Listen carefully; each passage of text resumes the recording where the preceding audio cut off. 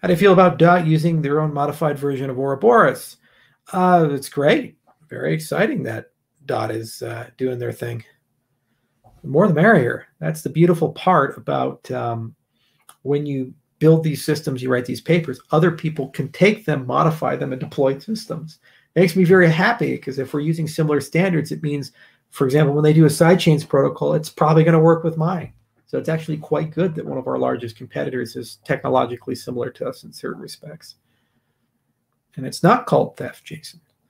Not at all. It's actually an open source ethos. You take and you give. You always have to contribute. That's what makes the world a better place. And it's not just words that you flap around. It's a lifestyle. If either you're open source or you're not. So if people take something and modify it and go and do their own thing, and even to compete with you, you still have to accept that and think it's a good thing. And you end up getting so much more when people are working in that way.